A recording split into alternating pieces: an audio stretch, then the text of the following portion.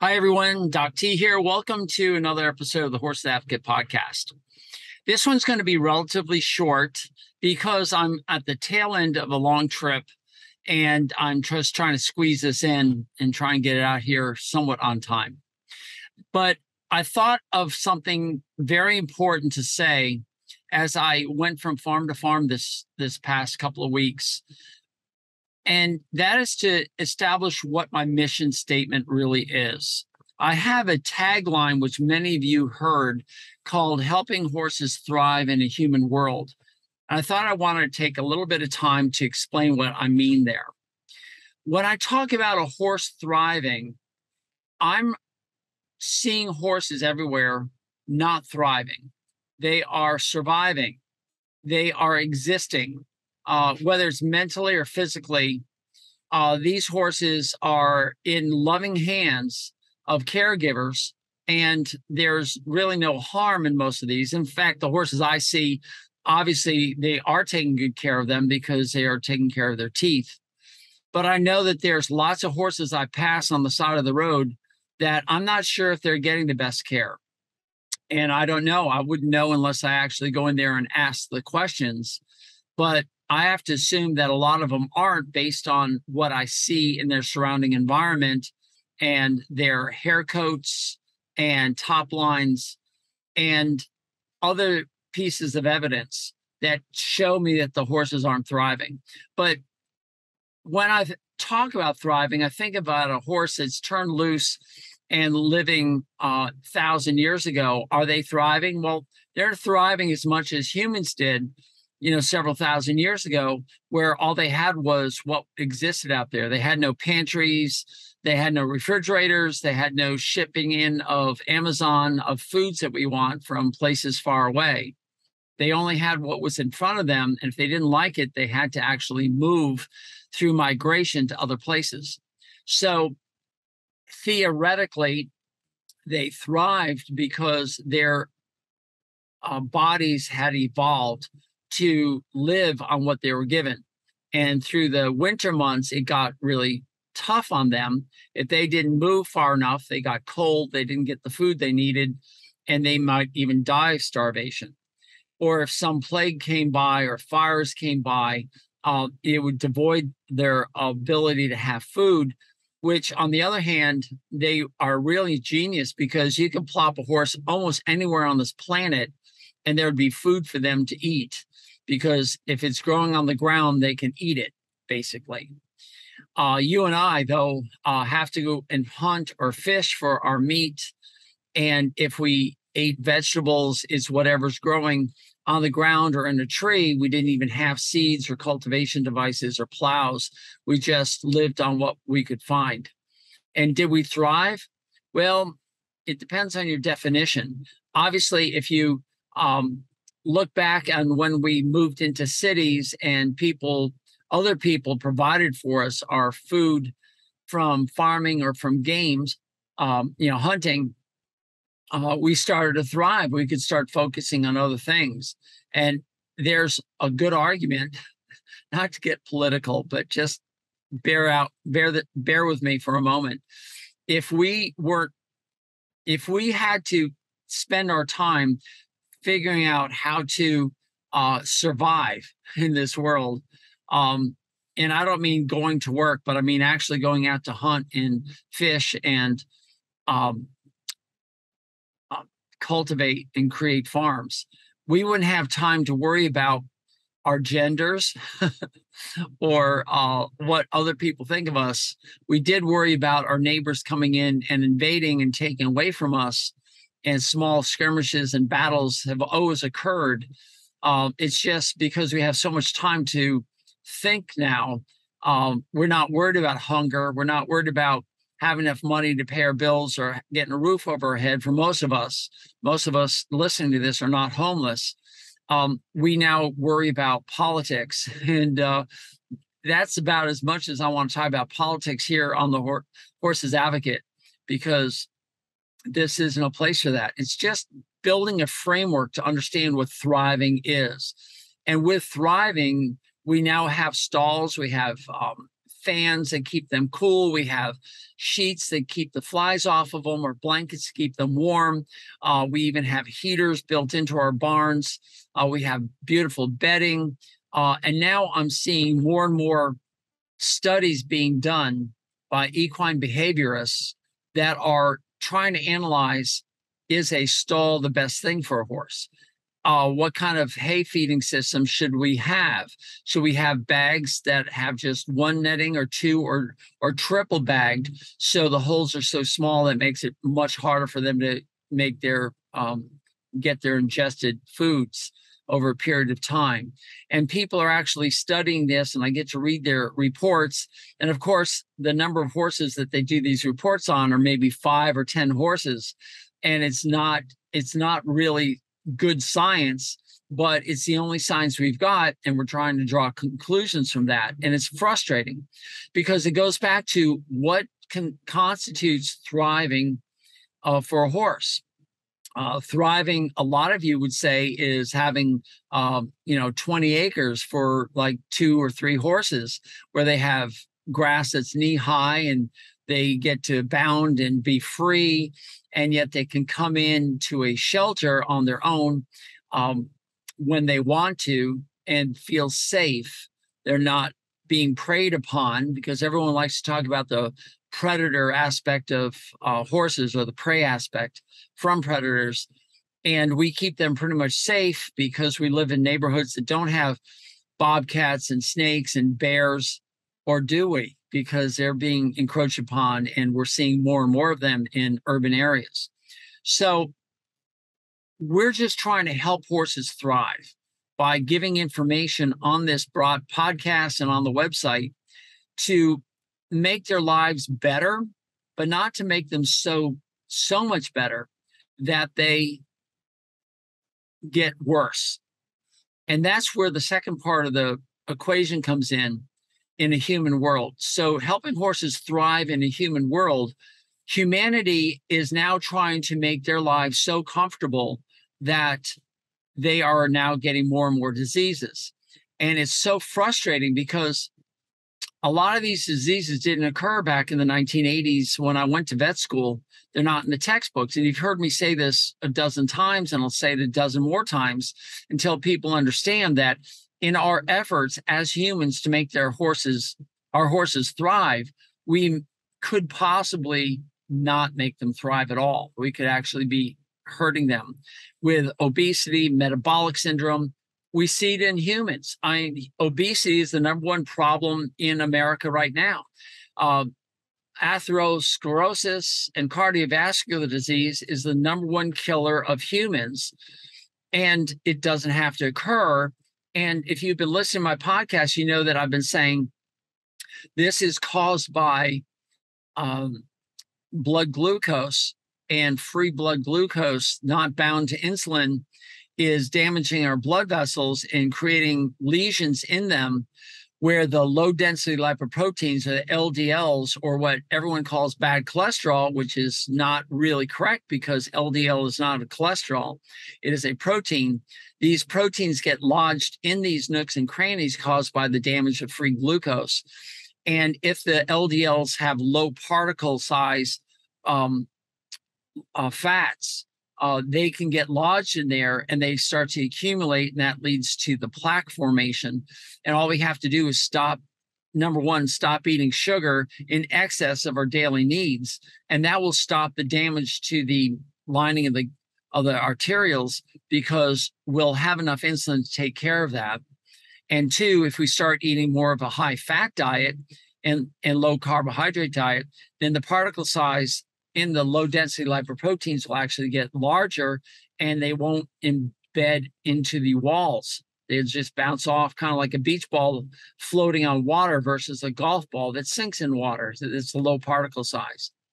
So I know this about horses, but I want to extrapolate from that a hypothesis that I've got for laminitis in our horses. Now, laminitis occurred in ponies back in the 1980s, but it's pretty rare in horses.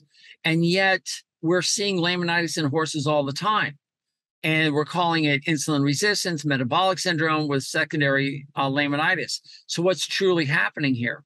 Is it possible that glucose from the high sugar content of the grains that we feed and the hays that we feed and the modified grasses that we're planting that are made for increased milk production in cows and increased meat production in cattle, is it possible that these highly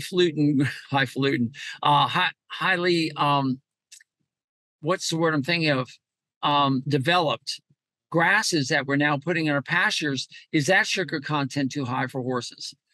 And is that causing increased blood glucose?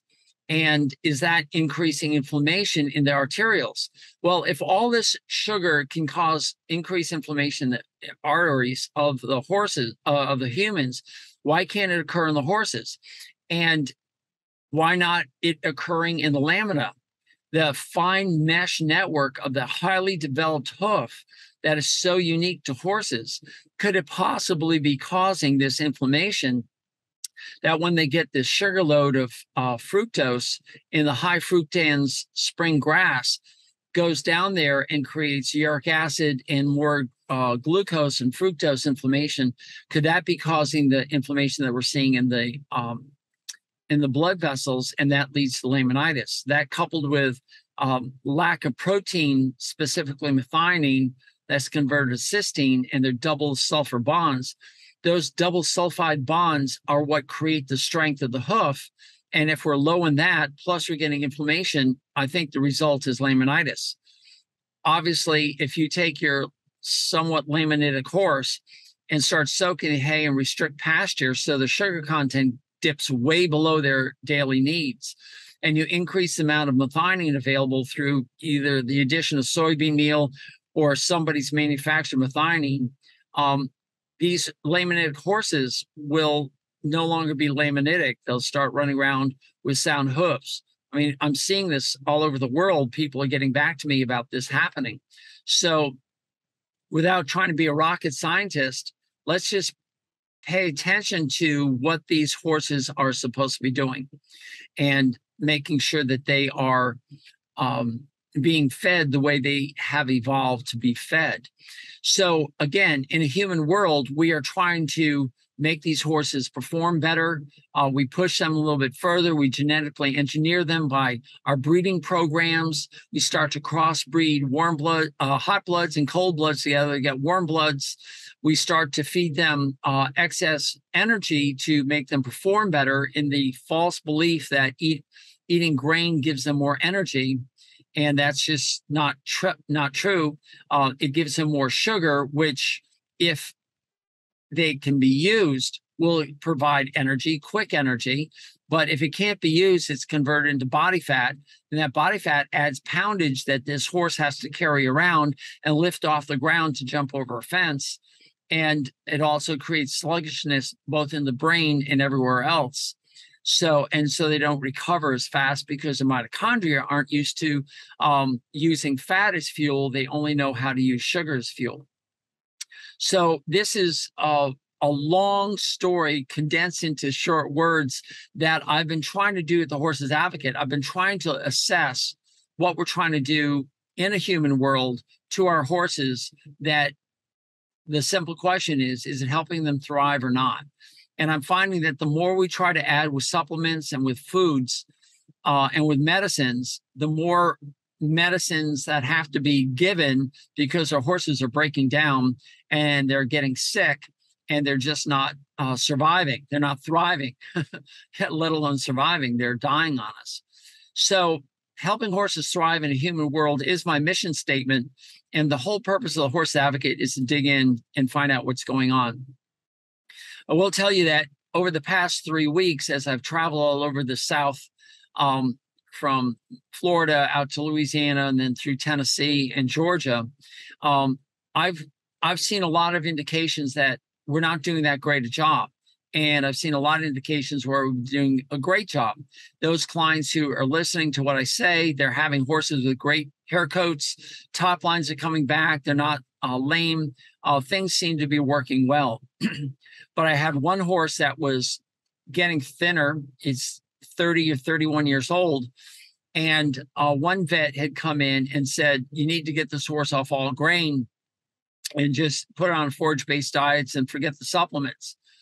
And of course, this veterinarian is an older veterinarian who's more of a horseman who understands how horses respond to these things. But the owner decided to find another veterinarian to get his opinion. And that vet said, you need to be feeding a lot of senior feed and adding all these supplements. And the horse is getting worse on this program because she elected to add more food. And the horse gets thinner and gets more edgier. And so she and I decided to look at the ingredients on the senior feed. And yes, there's soybean meal in there, but not enough. There's alfalfa meal, but she already had a flake of alfalfa in there. And those are the only two positive ingredients. There's the third one that had whey protein in there, and that's fine. But all the other ingredients were suspect as far as inflammation or where they were made or where's the guaranteed analysis that what's on the labels in the package. So they had all these vitamins and minerals, to which I don't think horses really need if they're getting groundwater and a salt lick and their gut microbiome is correct. They should be getting all the vitamins and minerals they need. Pardon me. But then there's also so many inflammatory foods: wheat middlings, rice hulls, soybean oil, soybean hulls, and flaxseed and sugar beet pulp. All these are, I said, this is all byproducts of human food, and there's no real reason. They talk about it being a high glycemic food. That means it moves through the small intestine and can feed the gut microbiome. But I'm saying there's really not a lot of proof that that actually helps the horse and creates a good gut microbiome. And here you are feeding more and more food. I think it's like 9 quarts, and the horse is getting thinner. And obviously, it ain't working. I spent a lot of time looking at gut microbiome activity. They're doing a lot of research up in Guelph, Canada vet school, but in humans, they're doing tons and associating autism, depression, and anxiety to a bad gut microbiome in humans, and that we can start to change that. And I personally have decided to experiment with a probiotic for humans that's double encapsulated, so the outer capsule can't be digested until it hits the hindgut and the bacteria digest it. And when it does, it releases a inner capsule that has gut microbes that we need for the hindgut to make them healthy. And it was interesting because my wife just explained to me that this is the first time in a long time that I've been on a trip where I haven't complained that I'm not home, I'm not sleeping in my own bed, I'm missing my family, but I'm more copacetic. I'm not having this funk that occurs. And don't get worried about me. I'm doing fine. But and I know that happens. I've been doing this for 20 years. But this time I'm really excited about it as I move from day to day. I look at each case. I'm in the moment. I'm present. And the only thing we can attribute that to, or possibly attribute it to, is the taking of this probiotic for us. And I might do a podcast specifically on that in the future when I have more data on my own personal development with that. I'm also trying another experiment where I'm actually taking in ketones in an outside source, which has never been heard of before. We can only make ketones and make that a fuel for us. But now ketones are available to take in, and I take ketones in the morning, and now double that, and I take it also in the evening. And my sleep scores are getting better. My ability to remember names of things, to do these podcasts without any notes, just have a clear understanding in my mind what I want. The brain fog keeps getting clearer and clearer. So I'll probably do a podcast on that and talk about it. That's helping me thrive in a human world. And I'm trying to extrapolate some of these things to help your horses thrive in a human world.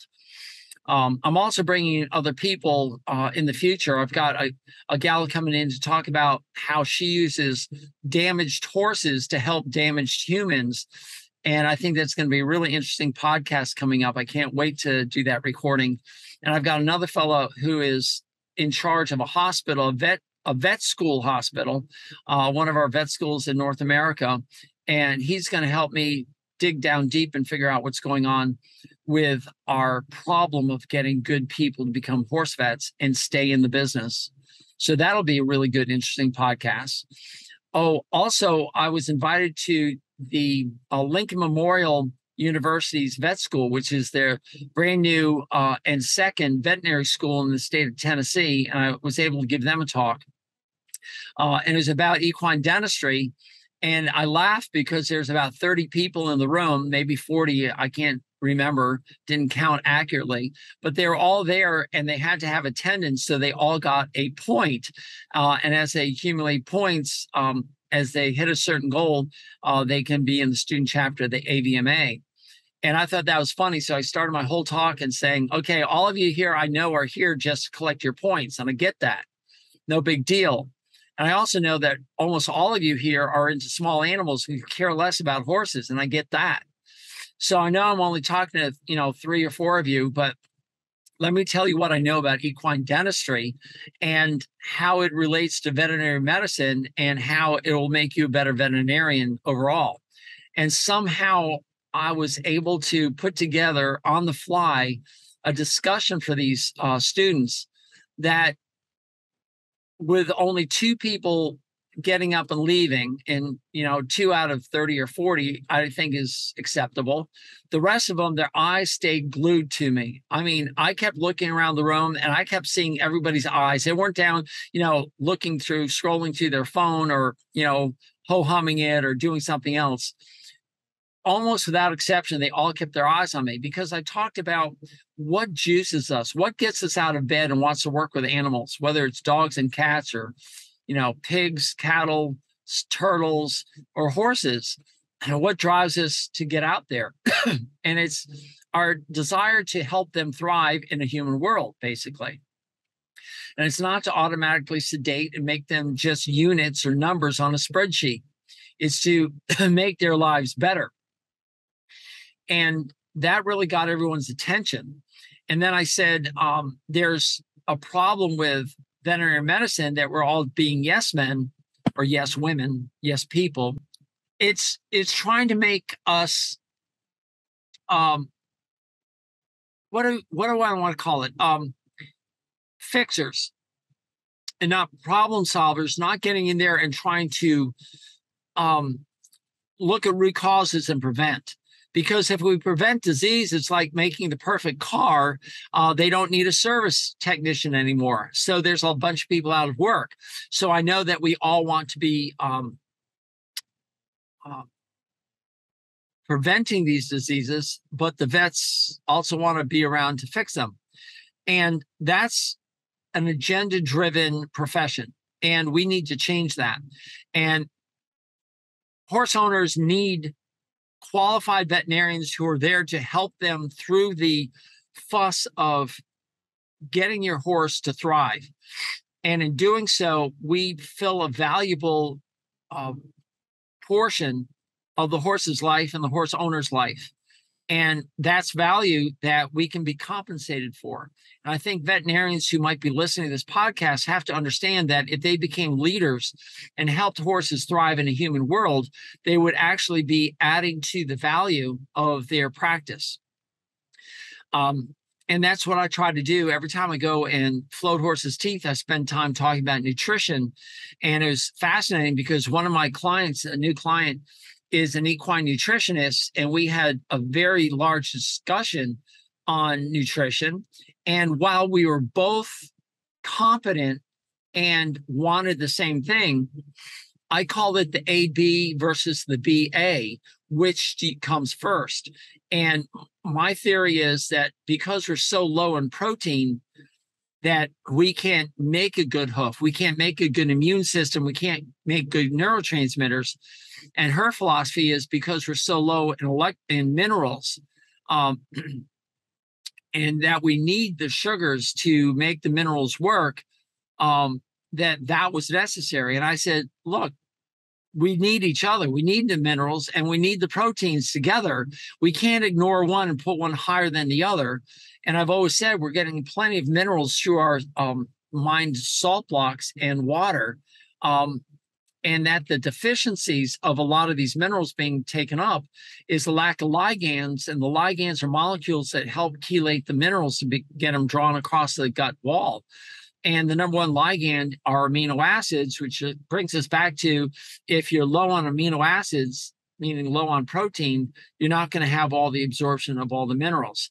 And so it's a big circle. We go around and around. It depends on what side of the circle you want to be on, will determine what your beliefs are. So that's the problem with equine nutritionists. And I hate to say this, and I don't mean to be disparaging, but there's no state law in any of our 50 states in America that require you to be an MD or a DVM, a veterinarian or medical doctor, to be a nutritionist. And they all take their studies, and she kept pronouncing the studies as being important. And I know that those who study studies, the PhDs and mathematicians who are looking at these studies, realize that nutritional studies in humans, not horses, not animals, they didn't go there, just in humans, that 0% of them, meaning none of the studies, really have scientific value as far as p-values go, or the power of the studies, meaning the number of people that they use in them, and the amount of bias that's written into all these studies. The bias, here, eat this food and you won't have cancer. And then people cheat, the placebo group starts eating the other foods. There's no, and the studies don't go long enough. They need to go 10, 20, 30 years, and nobody can fund these things. So there's riddled with mathematical errors that make the studies invalid. And I believe the same is true in horses. And because we only use 10, 20, 30 horses in the study, and we have agenda-driven agenda-driven data. So while most people throw out anecdotal evidence, meaning evidence that's just accumulated through years and years of experience, and we look for the gold standard double-blind, placebo-controlled, randomized trials, which is considered the gold standard, we also find that there's a lot of discrepancies there through bias, through underpowered studies, and through p-values that are really not that good. That's a statistical thing, probability, that proves that what you're seeing is actually a connection. And for me, the gold standard is there causation proved? Or is it just correlation? I'll give you a great example. According to several people that I've read, several studies, there's no correlations between the human immunodeficiency virus, or HIV, and acquired immunodeficiency disease, or AIDS. And that blew my mind, and blew a lot of people's mind, to say that you can get AIDS and not have the HIV virus. And that's completely different than what we were all taught. So now we have to ask what's true. And I'll throw another thing out there. I'm studying a lot about vaccines in humans and the history of vaccines, and some of the detrimental sides of the vaccines worldwide, not just in America, but worldwide.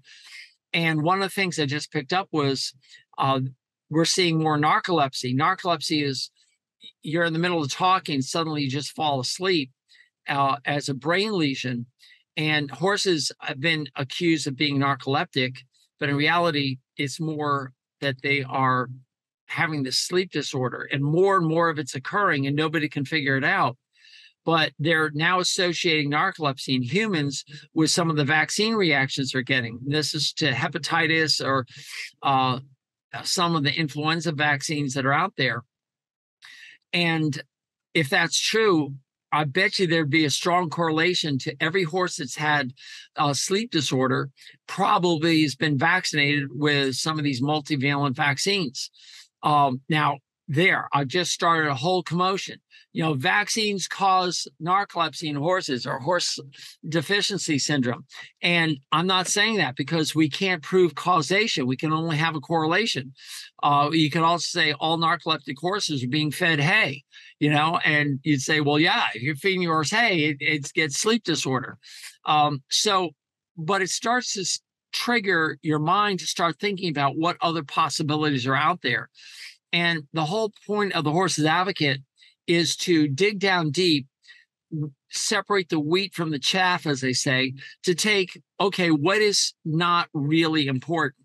What is causative or correlated but not causative? And scoot that off to the side and start looking at the studies that they're coming up with, these randomized controlled placebo studies. And I'm finding that as I read the journals, I'm finding that there's some really, really smart veterinarians out there, veterinarians and PhDs. There's no doubt they're brilliant. And I just got an invite to come to an all-month lecture series on platelet-rich plasma, stem cell therapy, regenerative medicine in horses.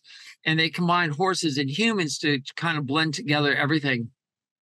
And I find it fascinating because it's a who's who. I know several of the people that are there in here that are leading cutting edge of regenerative medicine. I've known them either in vet school or associated out here in practice. And they all know me too. I mean, we're on a first name basis. And they're true geniuses. But where is in all of this how to prevent these injuries in the first place so we don't have to be injecting stem cells? How do we make our horses stronger? How do we prevent the breakdown of suspensory ligaments or caudal heel pain? How do we prevent all these injuries from occurring in the first place? And nowhere in this esteemed panel does anybody say, hey, let's look at this prevention. So I'm going to stick with my mission, which is to dig down deep, stop adding, but mostly subtract, and get down into the root causes of most of the diseases that we see. And that's what I want to do here at the Horse Advocate. To help horses thrive in a human world just means that we have to open up our minds to other possibilities and start thinking about what could be, and allow ourselves to question everything we're told. And that's just the way it is. And I know there's going to be some people who get mad at me. And I understand that, and I believe that they can get mad if they want. But I invite anybody who wants to debate these things to discuss them, to dig down deep. I know that many of you listening to this are smarter than I am, that's for sure. But are you in a dogma that needs to have a stick of dynamite put in there and blown up and reassess everything? Training, behavior, all these issues that we're looking at, chiropractic, acupuncture, massage therapy. We're getting so many complementary medicine approaches to the horse. And yet I still go around asking every veterinarian and every farrier, what makes that stench when you take a hot shoe and apply it to the bottom of the hoof and the smoke billows out? And other than it smells like money, sorry, farriers, but that's an old joke. What's actually making that smell? And I've yet to find anybody tell me exactly what that is. And once they do tell me when I tell them what it is, then we get into how do you feed a horse so it has a good hoof? And nobody's aware of that. Nobody's talking about that. Horses have evolved for 55 million years and have been put at our service about 4,000 years ago, maybe 5, it depends on who you listen to, 4,000 years, which is just a blip. It's one tick of your clock in the whole history of the world. And we are now in the last millisecond trying to change them and to improve their lives. And the biggest question I've got is, are we actually improving them? Are we actually helping them, or are we just helping ourselves in a mistrusted belief system that needs to have a good look at? Because the number of horses here in America have diminished, but the number of horses that are still being used as beasts of burden throughout the world are still up there, and they deserve to be treated well too. But we don't want them to have the demise of what's happening to our horses here. We actually want them to thrive in a human world. And sometimes that's not to the benefit of the human. It's not to the benefit of her pocketbook. It's to the benefit of the horse only. And that's the place where we need to get to truly help a horse thrive in the human world. We have to take the humans out of the equation, say, okay, look, you're in our world, you're being used for our purposes, and we need to do something about that to make sure that what is happening is to your benefit and not to the horse's benefit. And I'm not a person. How do I say this? I want to come across in the right way. I want to be the thought leader that allows us to think what's right and what's wrong, and not whether you should shoe a horse or not shoe a horse, use a bit, don't use a bit, use a crop or don't use a crop, or spurs or don't use the spurs. That's not my issue here. That's dialogue for somebody else. What I'm trying to find is what will make a horse a willing partner, what improves us as humans to make us also willing partners, so we can work together, the horse and the human, to move forward and have us both thrive in the human world. That's what I'm trying to do here. And that's the mission statement of the Horse's Advocate. And thanks for joining me here. I know that a lot of people like these podcasts. I'm getting good feedback from people as I go from town to town, but I need you to just reach out to that subscribe button and hit it. I'm going to ask you to leave a comment, good or bad, it doesn't matter. I need to know where I stand. I just can't be out here floating around not knowing what I do. I need kudos, and I also need some critiques. So please take a time, take a moment, and give me some feedback, and hit that subscribe button. I think that's really important. Anyway, here's Doc T. I got to get back out on the road. I got a few more farms to go to. I'm actually going to be home tonight. Say hallelujah. And I'm doing fine. More reports coming up, more good podcasts coming up. I've got tons of ideas coming in here, but I would love to hear what you think you'd like to hear so I can add to that.